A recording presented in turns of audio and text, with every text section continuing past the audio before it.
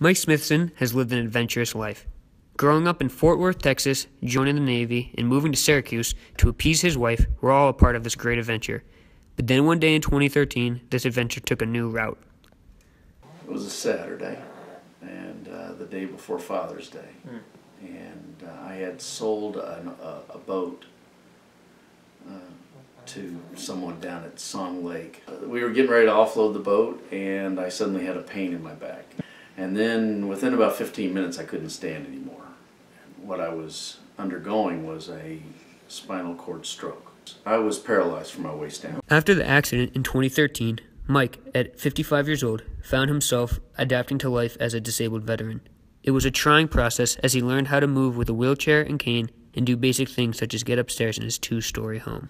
It was Christmas of 15 is when I really hit my low point, where I was starting to just wonder, what's the point in hanging around? I just didn't see anything. I started really questioning why I was here. And when you find yourself in a hole, what's the first thing you're supposed to do? The thing is to stop digging.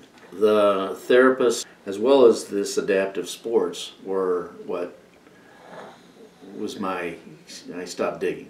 I said, well, I don't really know what you mean by adaptive sports. Well, there's a lot of opportunities out there, wheelchair basketball and some other things, and would you come to this meeting that we're going to have that'll feature a couple of vets talking about what they're doing? So she kept poking me, she kept calling me, and so I showed up. And I was invited to go to wheelchair basketball. So I did those kind of things. I went to Orange Ability. I met the people from Move Along, and I started thinking like, hey, this looks pretty interesting. And I don't know if you've ever seen a sled hockey chair. It's like a hand truck. You're skating down the ice, you're flying down there, and it's pretty quick, and it was a hoot. As Mike found solace with both basketball and sled hockey, he discovered a new challenge known as the Boilermaker. If you don't know what the Boilermaker is, it's a 15K race. It's one of the most popular 15K races in the entire U.S.